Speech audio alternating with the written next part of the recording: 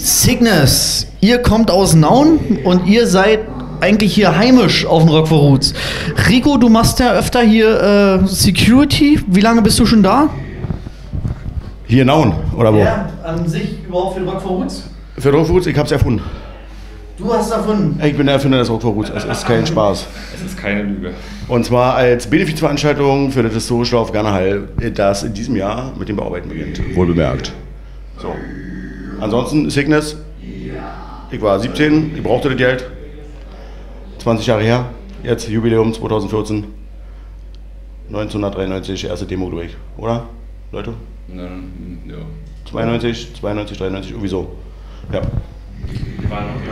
Seid ihr jetzt noch Urbesetzung und wie hat sich das wieder zusammengefunden? Also ihr wart ja, glaube ich, ewig lange vom Bildschirm weg, soweit ich weiß, und habt, glaube ich, vor 2 Jahren oder vor 1 Jahr habt ihr irgendwie wieder angefangen.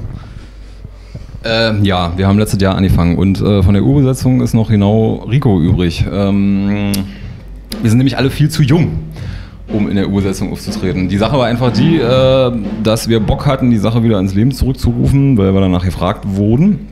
Und die Bandmitglieder entweder verschollen oder tot oder sonst wo waren, die ursprünglichen Bandmitglieder. Und deswegen haben wir halt kurzerhand die Sache halt so ins Leben zurückberufen. Also wir sind eigentlich alle Cygnus-Fans seit der ersten Stunde, oder zumindest solange wir die Scheiben kennen. Ja, und darum machen wir den Job jetzt. Was wollt ihr heute Abend noch sehen? Was möchtet ihr unbedingt sehen? Was macht ihr heute Abend noch? Ui, ja. Schöne Cola trinken. Nee, auch nicht. Gute Bands sehen, hoffentlich. Also wir kennen heute keine Band. Und ja, lass mich überraschen.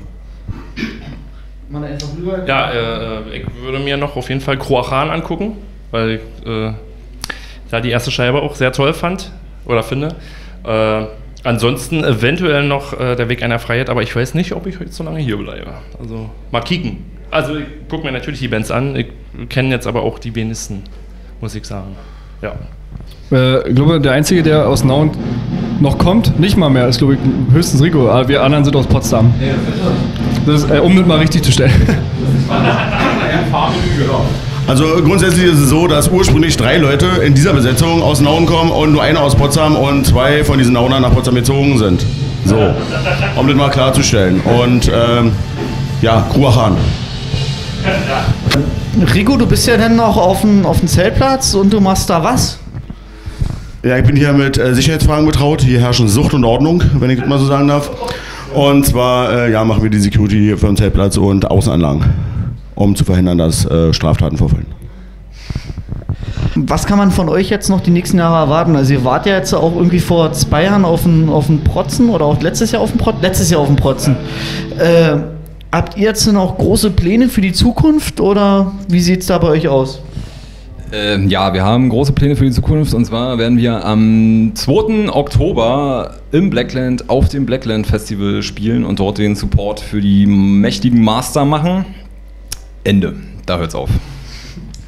Jetzt weiß ich von Rico, dass du auch so schaukampfmäßig dabei bist, auch den Simonenbund unterstützt und halt Gannahall, wofür das Rock for Roots die Spenden sammelt. Möchtest du dazu noch was sagen, was unbedingt wichtig wäre? Nö, eigentlich nicht. Also in dem Zusammenhang spielt hier eine Rolle weiter. Das ist hier Musik und Musik ist Musik. Wie hat mein Opa mal gesagt, Arbeit ist Arbeit und Schnaps ist Schnaps. Ja. Und ansonsten, nö, finden wir einfach cool, die Sache hier zu machen. Und ja, wie gesagt, Gannahall immer Support vor das Programm. Macht, Leute. Und Geld spenden. Schade, gab keine Kontonummer im Kopf. Verdammt. Ja, und zukünftig wird es vermutlich so laufen, dass vielleicht so 1-2 Mal im Jahr werden wir spontan irgendwo auftreten und dann wieder weg sein und dann vielleicht wieder 20 Jahre weg, dann wieder da, wieder weg, wieder da. Wie Salman Rushdie. Ja. Ja, habt ihr jetzt noch irgendwas für die Fans, für Rock for Roots, was unbedingt wichtig wäre, was man loswerden muss? Dass sie Spaß haben sollen und viel Bier trinken ist natürlich wichtig. Ansonsten... Spaß. Das ist das Allerwichtigste.